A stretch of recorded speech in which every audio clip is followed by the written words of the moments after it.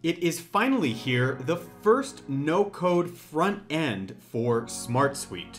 I'm talking about being able to build a portal where we can actually invite external users, people who do not have access to our SmartSuite accounts and our SmartSuite workspaces, but to invite them to collaborate with us and to experience our custom no-code application that is powered by SmartSuite on the back end. Yes, Easy Portal is now officially live and available for new users. They are out of their initial beta testing. So if checking this out is of interest to you, stick around and let's get into it.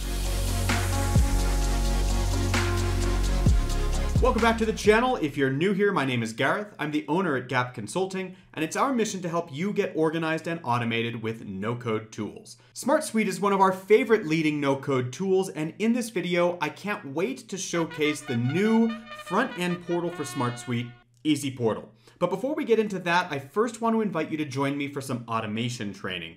If you're still newer to no-code in general, tools like SmartSuite are going to change your life when you truly understand how to leverage no-code automation. I'm going to teach you all the fundamentals of automation in my free automation training. You can sign up at gapconsulting.io/webinar-registration. But without further ado, let's hop on into my screen. We're going to be taking a look at SmartSuite and Easy Portal, how they collaborate and work together. And of course, we're going to build something very simple in SmartSuite and then demo it inside of Easy Portal to see just how simple it is to get set up. Go ahead and follow along with me here if you already have SmartSuite and Easy Portal. If not, go ahead and sign up using our affiliate links below, and you'll get set up on your free SmartSuite account. Here I am inside of Easy Portal. I don't actually have anything built inside of my SmartSuite for this yet, but we do see that Easy Portal is already starting us out with 4 common templates. We've got project management, application tracking system, event planning template, and a sales CRM template. Now, when you sign up for Easy Portal, it's going to ask you to automatically sync up with your SmartSuite. It's going to look for your user information inside of SmartSuite and already start talking to your SmartSuite account so that we don't have to go in and do that at any other point. Now, for our example, as I mentioned, I don't already have something built inside of SmartSuite, so I'm going to be using one of the templates that's already been built for us here from Easy Portal. I'll just pick this Sales CRM template, since Sales CRM seems to be one of the most commonly requested things inside of these tools. Now, just by clicking here, we get an intro to the tool itself. And as some other folks had pointed out in my previous video showcasing the beta for this, this does have a look and feel that is quite similar to Softer, which is a front-end portal currently for Airtable and Google Sheets.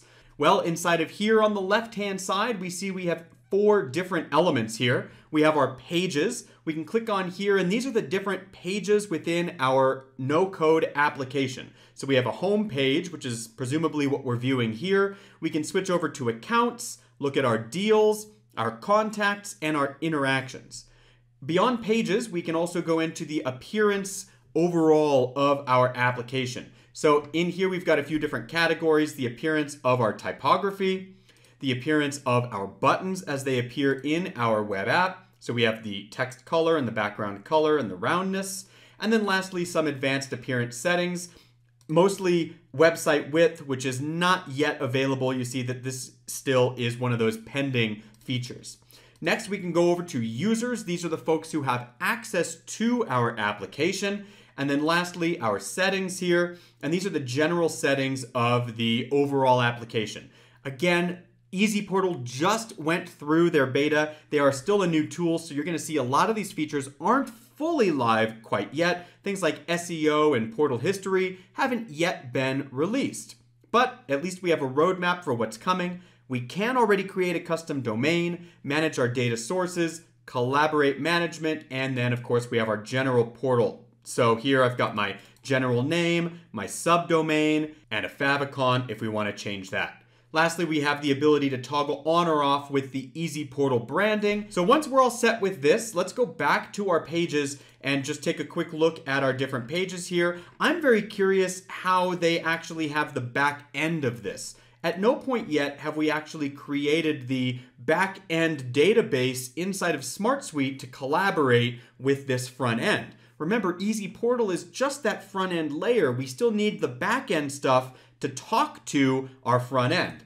So here we have a page for accounts, and on accounts we see all these different elements. If I click into this specific block, well, this is going to be showing us where we are connected to our data source. And right now it looks like we don't yet have a data source built here. So while we have been able to create our entire front end from a template just with a simple click, it's not actually connected to anything on the back end. So we do need to build this inside of SmartSuite in order to have some real functionality here. So we can go ahead and add a data source. By doing this, it's going to go through the authorization of our SmartSuite account. Let me go ahead and just sign up using my Google clicks. Just a couple clicks here to sync up with SmartSuite and Easy Portal one more time. Once that's set up, I can select my SmartSuite account from my source, and I then need to go in and select my workspace. Now, most of the time, you're only going to have one workspace. I happen to have a few because I collaborate with SmartSuite on a number of different workspaces, but I'm going to select my predominant workspace, and then inside of here, I need to pick my solution. Now, as I mentioned, we don't already have this solution built. Remember, this particular thing was a sales CRM template. So if I were to flip back into SmartSuite and I were to just do a quick search here, I don't expect that I'm going to see a sales CRM. So yes, I do a Control F. I'm looking for sales CRM. Nothing like that exists. I was kind of hopeful that maybe the data schema would be automatically built for me, but it's not. So let's take a quick look at Easy Portal in terms of what it's expecting here, and then I can build what I need inside of SmartSuite. So it looks like I'm looking at accounts here. I've got a link to users, I have a number slider, I have a social network, and I have a percent.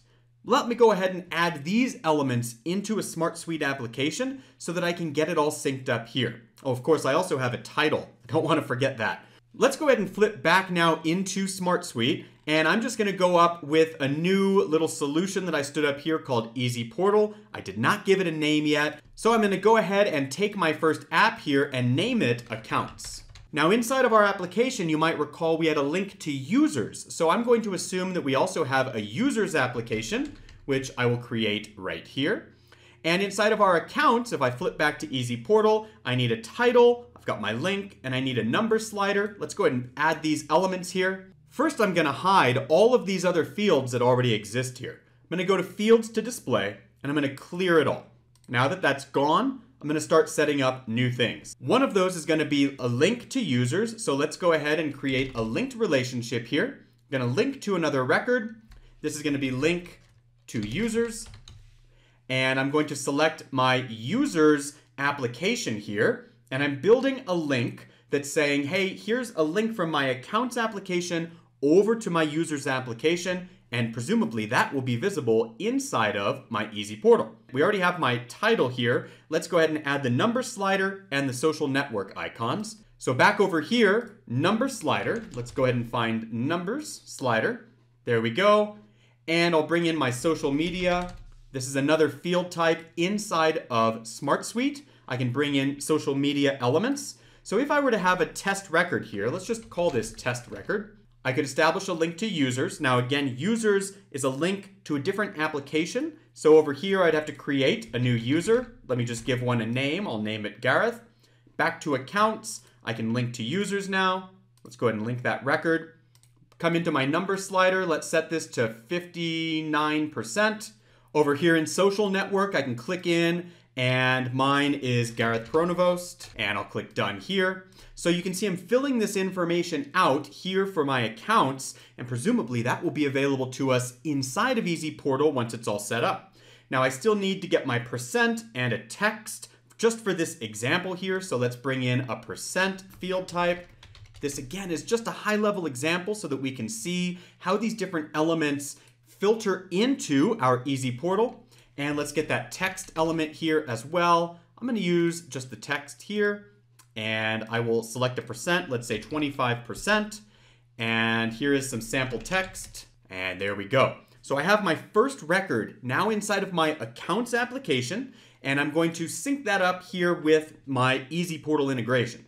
So again, I was able to create my whole Easy Portal front end just with a click of the mouse, but now I need to actually integrate this particular front end with the data source that I just built inside of SmartSuite. So let's go ahead and start this process again. By clicking on Solution, I'll be able to search for Easy Portal. That was the name of my solution. And then inside of my solution, I had two applications, one for accounts and one for users. So I'm picking my accounts here. And if I want, I can limit the view to a specific view inside of SmartSuite. So why would I want to do this? Well, inside of SmartSuite, maybe I want to apply a filter to a view that says only bring in certain records.